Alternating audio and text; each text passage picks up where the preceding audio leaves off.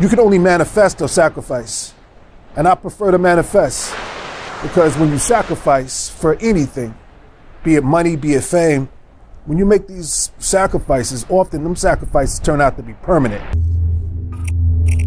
A lot of people don't know this, but back in the early parts of the 20th century, money used to come in higher orders of magnitude, right? So up until 1945, they were printing $500 bills, $1,000 bills, 10,000, 100,000, right? They had Hamilton and Madison and McKinley, right? So they had these higher order of magnitude bills. I respect money. I value it, but I do not overvalue it. And I certainly don't worship it.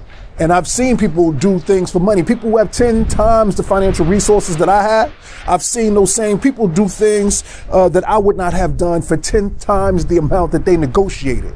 Because money is not my end all be all. I remember when I was younger watching Mike Tyson say something like, you know, I make money, money don't make me. There is money, there's fame and notoriety. And when that's your sense of purpose, people will come at you like that. That's the angle that they slide in. But my sense of purpose is authenticity. It's the respect of my peers that I value. And even more than that, I value the respect of my elders. And even more than that, above and beyond all that stuff, I value the respect of my God. And that's everything. You trade that for nothing. Everything else is temporary, you feel me?